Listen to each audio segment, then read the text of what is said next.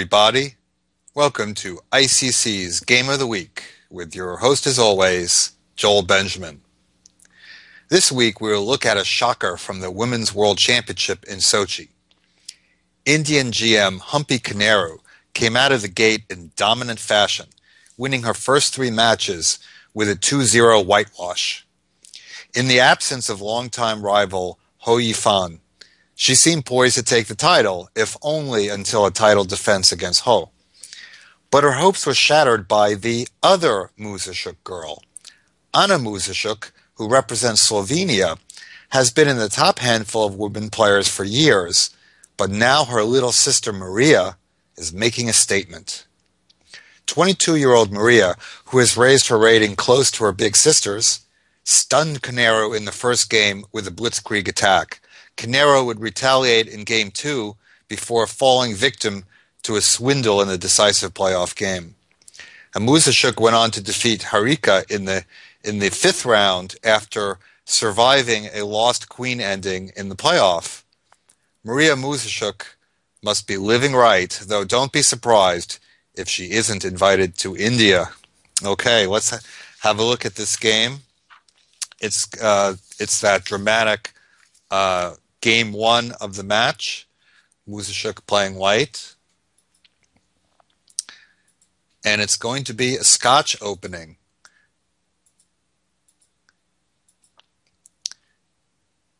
And now bishop c5. There are 2 main moves here. The other one is knight f6, which tends to lead to great complications after the trade, and then e5. And queen e7, queen e2. We sometimes see queenside castling, very, very sharp positions. You generally have to know a lot of theory to play those well. So bishop c5 is a little bit more low-key. It's not as complicated and theory-driven, but it's also a very main move. In Game of the Week, we've also seen a few games with the bishop b4 check, and then after c3, the bishop can retreat to c5 or e7. Now, after bishop c5, there are 3 main possibilities. Muzychuk plays bishop e3, which is kind of the old main move.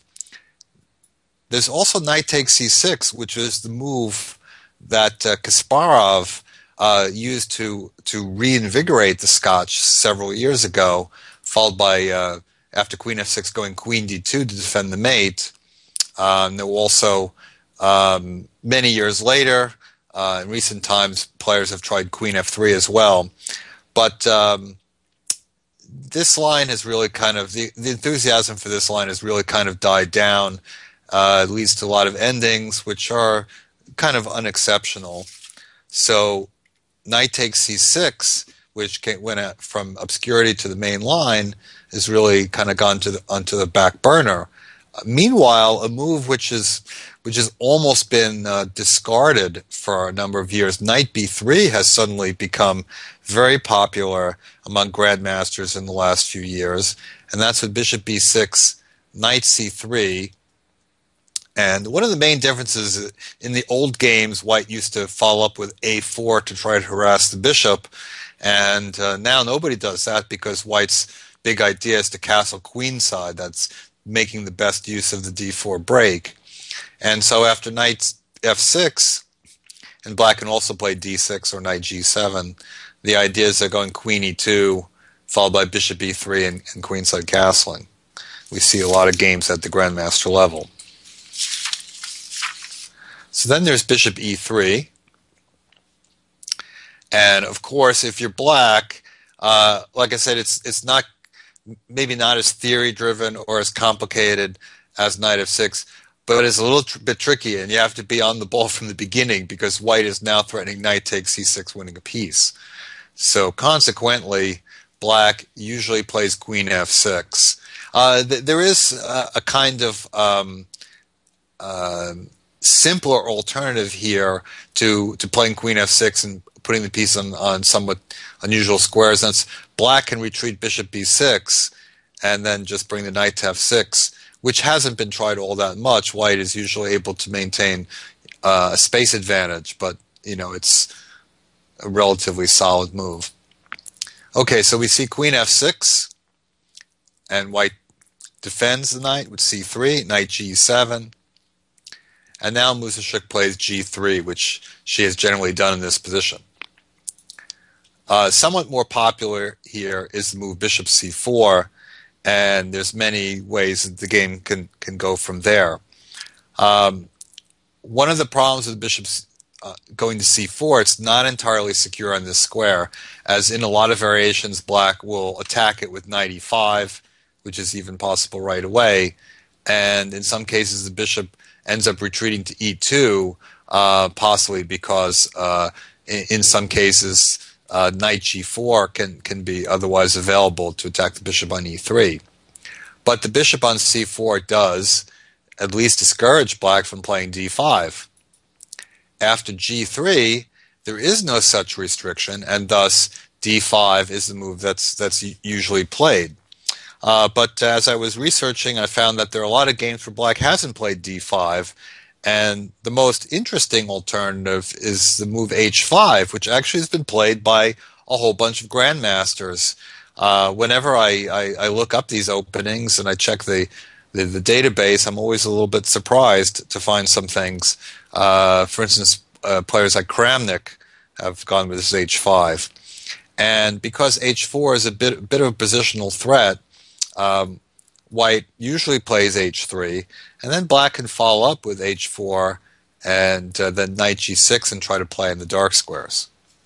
So that's a way that black can play this variation if he or she, in this case, does not want to get dull equality, which might come out of this move d5, as after those pawns are exchanged, it's a position without so much structure in it.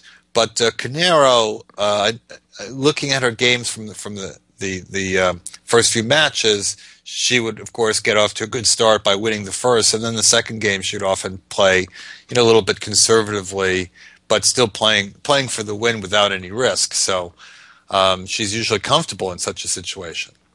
All right, bishop g2, d takes e4, castles. White can also play knight d2 first. It's probably going to come out to be the same thing. Castles, knight d2. So we see that white can still create some problems for black, as white is getting ready to recapture the pawn and harass these two pieces. So black has to get something out of the way. And Koneru plays the usual move, bishop b6. There's also bishop takes d4. This move is somewhat less popular. White takes back, and the queen goes. Knight takes e4. Here, bishop takes e4, bishop f5, at least nothing. Knight takes e4. And in this position, okay, white has an isolated d-pawn, which is not always weak in the middle game. In this case, the two bishops really count for something. If the light-squared bishops disappeared from the board, white could actually run into some trouble, but it's not so easy for black to manage that, as this knight is getting ready to jump into c5, and there is a fair bit of pressure on the c-file. So for the most part, in practice, we've seen black just to stay the course with bishop b6 and not give up the bishop pair. Okay, now we see rook e1, and this is an attempt at a refinement in the move order. It's also possible to play knight takes e4, queen g6, rook e1. But one difference is that there black can play bishop to g4. And this is a possibility that Koneru does not have in the game. And that move is somewhat annoying for white. Doesn't really want to play f3, weakening move. And if the queen moves, black has kind of gained a tempo to get her forces into the game. Now, instead of rook e1 in this position, there have been several other moves played, and the one move that the computer liked is a very odd-looking move that most people wouldn't consider at first, but worth pointing out, knight to c5. Kind of cool.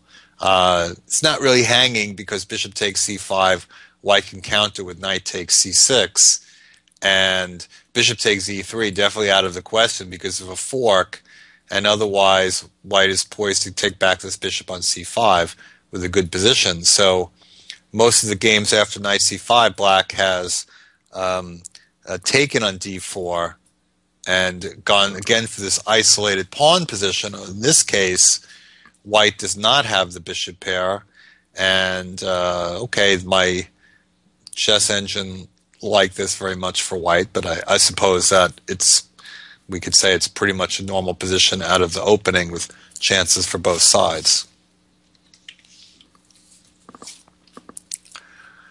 So one point of rook e1 is that black cannot just try to get that position with bishop g4, because after queen g6, white will take on e4 with the bishop with gain of time. And because the exchange in d4 hasn't happened yet, now bishop f5 is not a good move, as white can take it with the knight and create a pin. F5 is a weakening move, and otherwise black will have to lose more time moving the queen again. So by playing rook e1 first, black is sidestepping that. White is sidestepping a certain possibility. But on the other hand, it's perfectly fine for black just to take here on d4 as well. Knight takes e4. And now queen f5. So this is the extra possibility that black gains from this move order. Because if white had taken on e4 on move 11, this would not be possible. It would be a knight sitting on d4. Now, there aren't too many games with queen f5, but I did find one game that Leko defended against, I believe it was Ivanchuk, and he put the queen on g6, and then he moved it to f5 almost immediately, which seems puzzling. But anyway, it's an argument for going queen f5. All right, so bishop takes d4, knight c6, getting to a safe square, takes, doubles the pawns, but opens up the a file, and that gives black a little bit of pressure, which is probably going to, at minimum, gain some time for her. And now f4. Well, after this move, we seem to have a new position, but there's only been a handful of games from here, and no grandmaster tests. Queen d2 has been played before.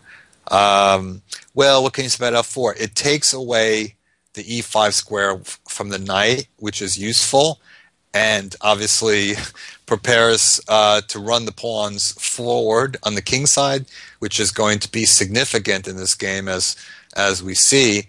But it's also a little bit weakening, and at this point it seems that black should be able to deal with it okay. But do note that black basically doesn't have any pieces on the king side, whereas white has the bishop here and this knight in the region, and that is going to be a factor. That's an important part of attacking play and defensive play, is to be very aware of the numbers game, of the number of attackers and defenders in the region of the king. Okay, so bishop e6, attacking the pawn on a3, and okay, the safest way to deal with the queen side is to play a3, and that way, okay, white is not going to run into any trouble of losing any pawns on the queen side in the near future, but it doesn't help really control any light squares. So Muzychuk plays b3, and even though that leaves the a pawn as more of a target, she is restricting squares of the bishop on e6, and looking to maybe attack that. Knight g5 is in the air, and as we shall see, also kind of distracting black into going after those queenside pawns and maybe leaving her king vulnerable. Okay, so h6 to cover that knight g5 and make Luft, a useful move, but also, as we shall see, presents a target to open up lines. h3, which also makes Luft, but mainly prepares this idea of g4, and we see potential pawn storm. And that's actually a pretty creative idea by Muzychuk. I don't know if white has played in this type of manner in similar positions, but it is a really interesting and challenging idea. I mean, at first, it doesn't look so great because after rook a3, black is getting stuff going on the queen side immediately. Queen d2, and now queen a5. So we see the queen gravitate to the queen side, but on the other hand, g4 is coming anyway, which is going to chase the queen away, so the black queen couldn't really stay where it was. But there's a serious threat here. Bishop takes b3. The queen side is kind of falling apart. And, well, Muzychuk's strategy is not to make weaknesses and then grimly defend them. Her idea is to get some active play going, and if she has to give something up to get something going, so there. So she starts with b4. That pawn was going to be taken if it didn't move. Obviously, the a pawn looks like a dead duck now, but she's prepared to sacrifice it, g4. So Koneru plays rook d8, which chases the queen actually to f2, which is a good attacking position. So in hindsight, you say, well, shouldn't black have just taken on a2 directly? Well, one issue with that is that here white can actually just go for an ending with f5, attacking the bishop. Trade, knight takes. Now the bishop doesn't have any really nice squares. Bishop a2 is not a really good place to go, so the bishop has to go to a passive square.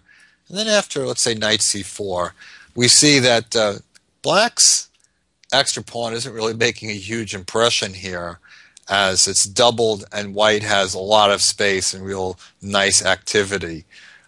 So, you know, obviously this is an opportunity for black to play in a much safer way, but you know, the reason why you often see very strong players get gunned down by vicious attacks early in the game is because along the way they pass up safer opportunities because they wanted more out of the position. And here Koneru probably saw this possibility and decided, you know, white will be okay. So she plays rook d8, queen f2, and now grabs his pawn at a2. Rook takes. And now black has a decision to take with the queen or the bishop, and Koneru ends up taking with the bishop, which might look surprising at first because queen takes, picks up a tempo on the queen. But there is some argument for it because, first of all, the bishop gets out of the way of an f5 tempo, and secondly, black preserves this possibility of rook d1 to trade rooks. Nevertheless, it might have been a better idea to go with queen takes a2. After queen h4, queen a2 doesn't exactly win a tempo because queen h4, the queen comes to a nice attacking position, hitting the rook on d8 and kind of creating a threat of b5 as well as a threat of f5, and this might have dissuaded Koneru from queen takes a2, but black can play queen b3 here, which both covers b5 and also sets up this rook d1 idea again. So one possible variation, which is a little wild, is g5 here. White can also play f5, but I don't know if f5 is really going to get it done because black can play bishop d5 and chop off the knight. And when that knight goes, not only that white loses a lot of attacking potential, but also suddenly there's a lot more avenues into her king as well. So I think g5 would actually be the move. And we could see hg, knight takes g5, looking to get into h7, bishop f5, and now cool variation, knight takes f7. Okay, reopening this line towards the rook and also looking to take the knight on c6. So after queen takes f7, bishop takes c6, queen g6 check, bishop g2, probably rook d3 here. The position is approximately balanced. After rook d3, the best move, computer gives a very slight edge to black, but we see even pawns and obviously a game that could go either way. thing about such a position is that I think that white has really huge practical advantage because in all these variations, white always has attacking chances and black has to be careful in defense. Whereas if black makes a mistake, things can go horribly wrong, and that's kind of what we're going to see here. But Muzychuk, I think, plays a pretty clever move here, and it's b5. She attacks his knight. A little dilemma for black, where to go. Well, it seems like, of course, black can't take the pawn because the bishop on a2 will hang. It seems like knight e7 makes the most sense. And Koneru did not play this. I suspect because she didn't like the idea that white could play f5 and then threaten to play f6 and bust open the king side. I don't think it's because of knight f6 check, because even though that opens up the king, it doesn't necessarily open up the king in a way that you can get to it. After queen a3, attacking the rook, hitting the pawn on c3, also idea of queen c1 and rook d2 with a counterattack, it becomes clear that maybe white's king is actually more vulnerable than black's because the pawn structure, as ugly as it is actually keeping white pieces out. So I don't think knight f6. I think f5 was what worried Koneru with that pawn coming to f6. But black could play rook d1, generally a good idea to reduce the number of attacking pieces. f6, and I'm not sure where the knight should go, whether d5 or g6. Let's say g6. F takes g6, and there's a whole host of possibilities. Maybe black would just recapture the pawn. And, well, I mean, black is holding, not necessarily winning pawn up. It's not really a great extra pawn at the moment, and also the king is exposed. So it's a position where, yeah, black is okay, but again, Koneru would want more than this because the upside is not necessarily that great, and with the king exposed, it may actually be easier to play for white. But the knight going to the a file is certainly very risky, and we see knight a7. So a very ambitious move, really, that maybe the knight is just going to take and get back in, and black preserves this rook d1. And so it seems like black really hasn't done anything wrong in this game, has played very logical moves, developed pieces, took advantage of weaknesses on the queen side. But nevertheless, we get to this position, we see 1, 2, 3 pieces lined up on the a file.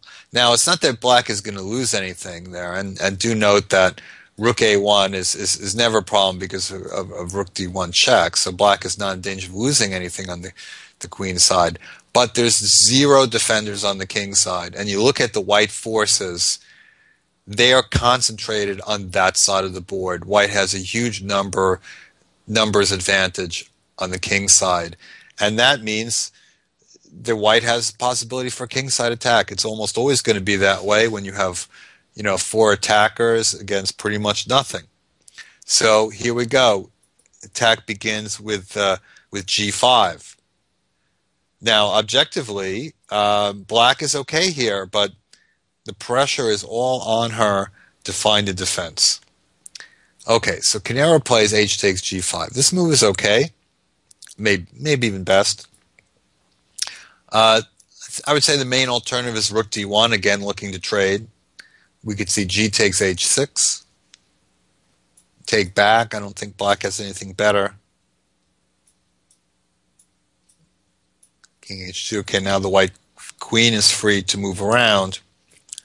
Now, one somewhat funny variation is bishop b1, knight f6 check, king g7, knight e8 check, king f8, knight takes c7. And now the knight is we see the knight really being a problem on a7, and the b6 pawn is hanging. Queen back to d6, knight d5. And after a while, we start to get this position where black is very uncoordinated. The piece is just not working at all. Knight a3 and c4, opening up the queen and threatening queen h8 mate. And in this position, black technically a pawn up, but the pieces all strewn about, the king exposed, and white has a huge, maybe decisive advantage here. Okay, so black didn't have to play bishop b1. Let's go back to that position. Okay, instead of bishop b1, we could see bishop c4. And now maybe queen h4. Now the position gets very hard to analyze. Even with the computer, there's a whole lot of moves that are lead to a similar score. Black is probably going to have to give up the h-pawn. Something like king f8 just to shed the pawn might be possible. But it seems like it's a fairly balanced position. But again, with white having attacking chances in the king, probably more pleasant to play. Right? It's not entirely pleasant option. But basically, Koneru just wants too much from the position, and that is what leads to her undoing. She really underestimates the potential of Muzychuk's attack here. Now, after knight takes g5, the knight covers this square. One idea is that white might play queen h4 to get there with the queen, but also the king now does not have luft, so there's a back rank weakness, and that becomes a huge factor. Basically, there's only one follow-up to this hg5, and black must play rook d1 here to trade that rook. Now, perhaps this might be counterintuitive for some because you have a back rank weakness, so you leave the back rank with your only defender. But by getting rid of the rook, it means that white is left with just the queen, and the queen can only attack from one direction, whereas white was threatening to come in with the rook, and the queen can also menace penetration, let's say on h7. So after rook d1, let's look at a couple of possibilities. Let's say bishop f3 to force this exchange. It's hard to tell exactly what the most accurate way to play.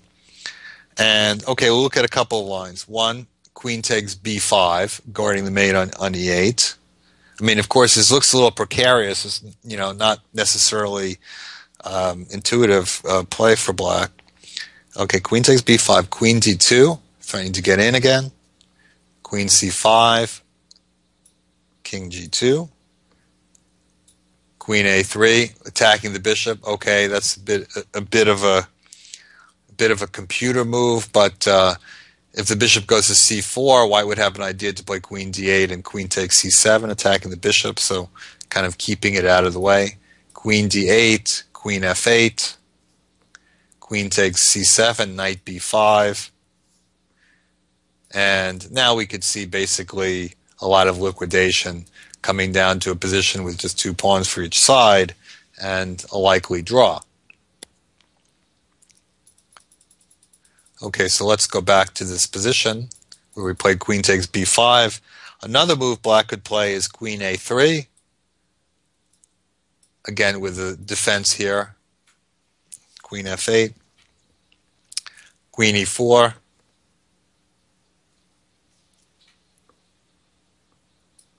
queen c5 check, king g2, bishop c4,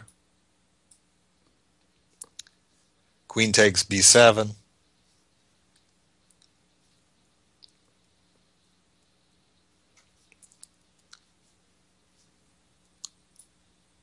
this is kind of the long way around. Knight takes b5, but it comes out the same thing. Queen a8 check, queen f8, queen e4. White could have done this earlier as well. Queen c5. Okay, this mate threat here, and the bishop is attacked. So kind of unusual repetition we can see back and forth like this with the draw. So Koneru obviously would have considered rook d1 and probably felt that she doesn't really have good kingside defenses, and that white will either get some kind of repetition or will be able to grab queenside pawns, and maybe it's not that dangerous, but she's not going to win. So she played really the most optimistic move in the position, the most ideal move, f6, because if black can chase away this knight, that would probably kill the attack, and then rook d1 could happen, or knight takes b5, and black would be winning. It's the kind of thing where, as I said, it seems that black hasn't made any mistakes, and white's play is white is played in a way that doesn't really have any kind of theoretical stamp of approval to it, and I think that Koneru really just underestimated what Muzychuk was up to, and now she pays for it because white hits with queen d2, and this move is just absolutely devastating. It shows graphically the weakness of the back rank, and really kind of surprising that a player of Koneru's stature missed it. That's why everyone has to have a healthy sense of danger, that when you see a move that seems to solve all your problems, sometimes you have to take a second look. Maybe your opponent is really up to something. As long as that knight sits on g5, it creates a back rank. So this move is just devastating because black obviously can't take the queen because of rook e8 mate.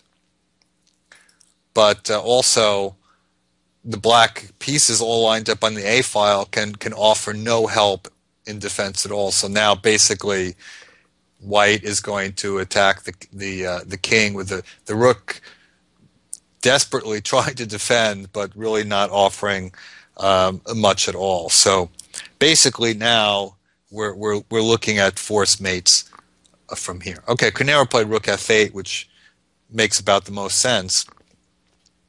If rook goes to a different square, we could see finishes like this: bishop d5.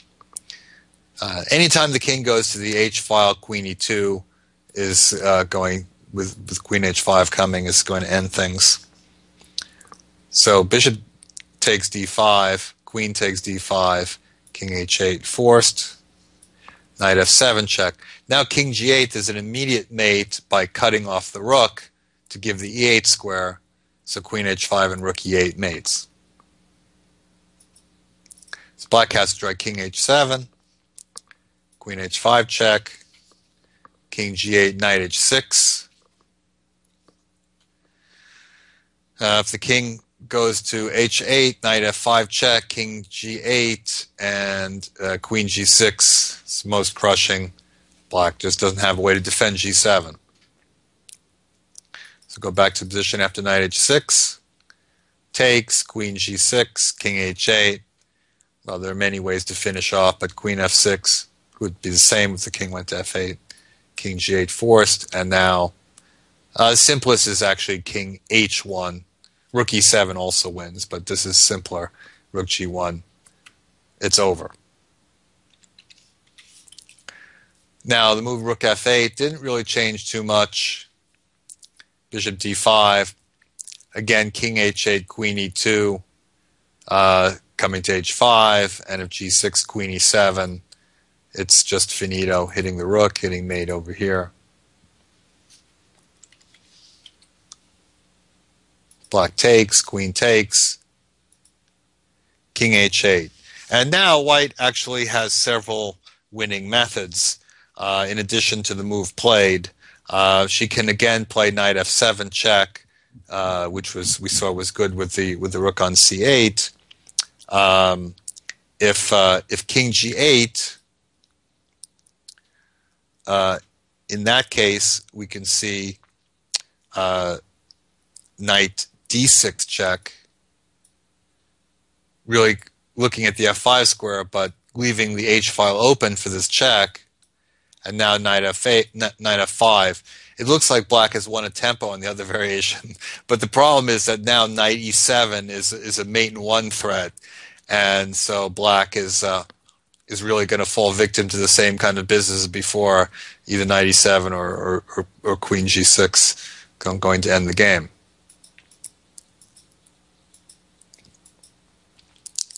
So if king h7, again, queen h5, same tactics. Knight h6, pawn takes, queen g6 check, king h8, and then rook e7 is good enough. Black is going to basically run out of checks, and then can only the king can come up to h4. Black can only keep the game going for a few moves by giving away the queen. Also note that rook g8 is not a defense here or in any position because rook h7 is made. So that is very convincing. Queen f5, I think, is also a calculatable forced mate as well, threatening h7, and pawn is pinned to because of the rook hangs.